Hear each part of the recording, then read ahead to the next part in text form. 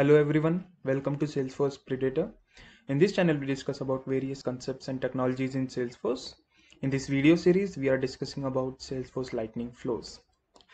In today's video we'll discuss how we can create an auto launch flows and how we can call an auto launch flow from process builder. Okay, and also we'll see how we can pass parameters from process builder to flows, right?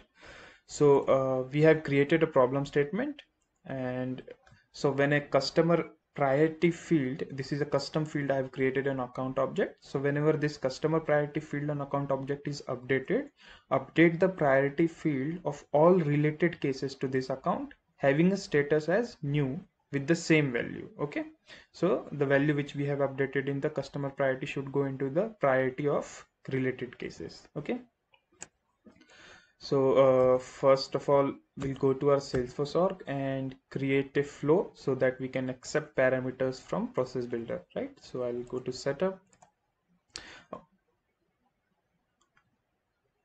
and I can show you this is my account object, and here I've created a customer priority field, right? And if you want to see, it is having three values: high, medium, and low. Okay, and similarly we have a priority field on case also where we'll be updating these values. Okay, so I'll go to setup, search for flows,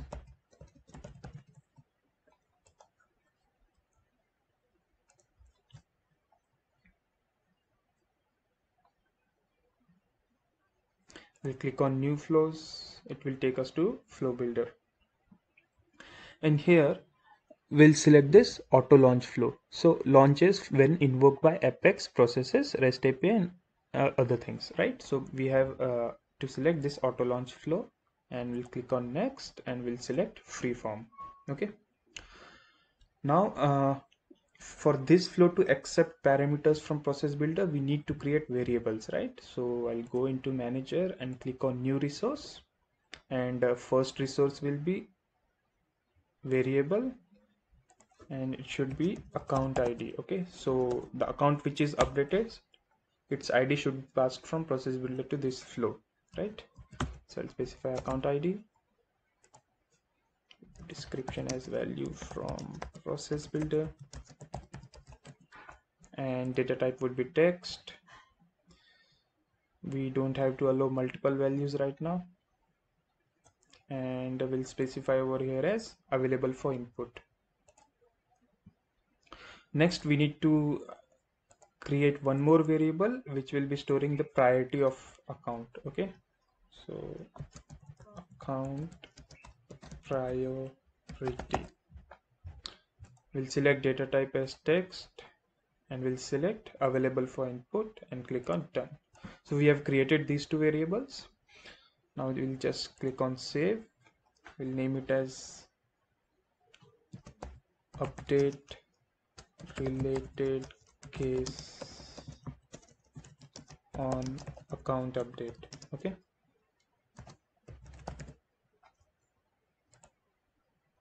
and we click on save. So we are facing one. Okay, so the flow can't run because nothing is connected to start element, right?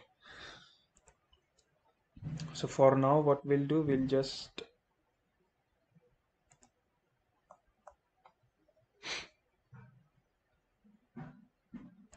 use this get record, and this get record will do what it will do, it will just fetch the case records related to the account ID. Okay, so it will be fetch case records,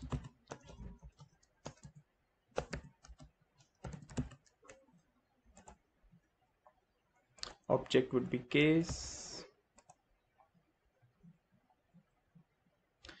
and remember the condition what we have set mentioned over there. So condition is that case should have status as new, right? So we'll specify a status here as a filter condition for case record. Status equals to new. Okay, and how many records to store? So all records. and we'll select the third option, choose fields and assign variables. Now whatever case records are there which are fetched using this, we'll be storing into some variable. So we'll create a new resource here, and resource type would be variable. We'll specify a case record list,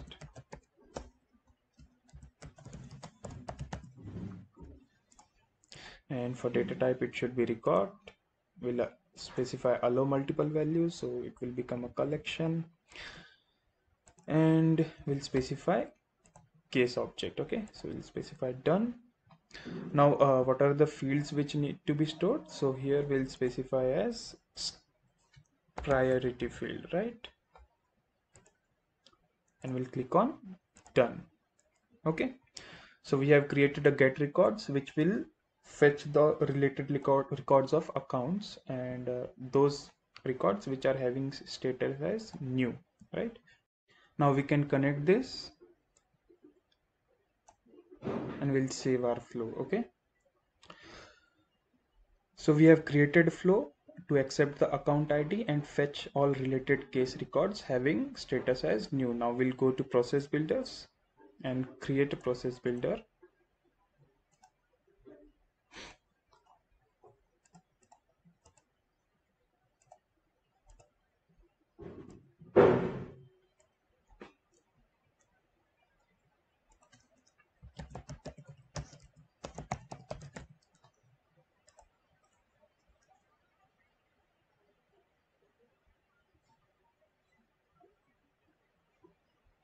We'll click on new process builder.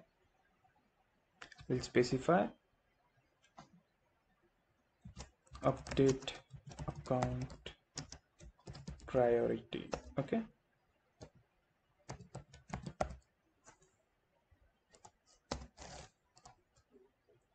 and when record changes, our process builder should start. We'll click on save. We'll select object, so object should be account, and it should be when a record is created or edited. Okay, save this. Next we have to specify the criteria. So criteria should be whenever customer priority is updated, right? So we'll specify priority updated as name for criteria. Conditions are met, and we'll select field,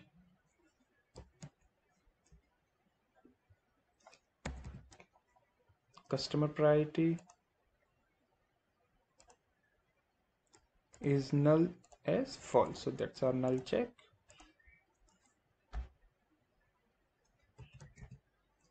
We'll specify customer priority is changed and true. Okay, so if both of these conditions are met,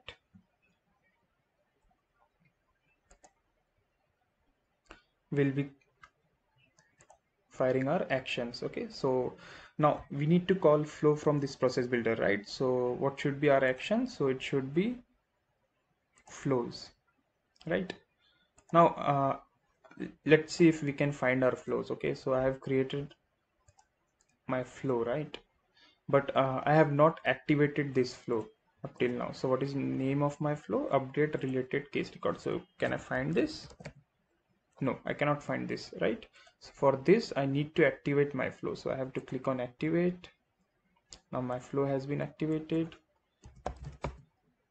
and then I need to refresh this. So I'll go to view processes, refresh this.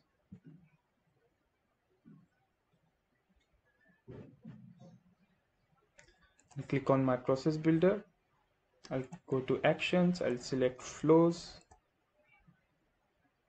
and here we can see our flow now, right? So I'll select this flow.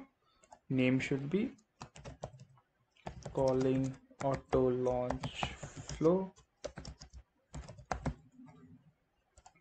Now you can specify the variables which you need to pass into the flows, right? So I'll add row, and I'll specify account ID, and the value should be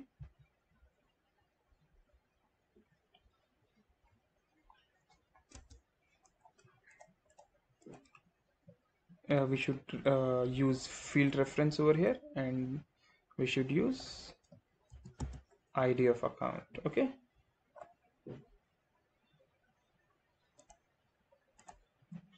Next we'll add one more row, and here we'll specify account priority. This is the flow variables which we have created in flow, right?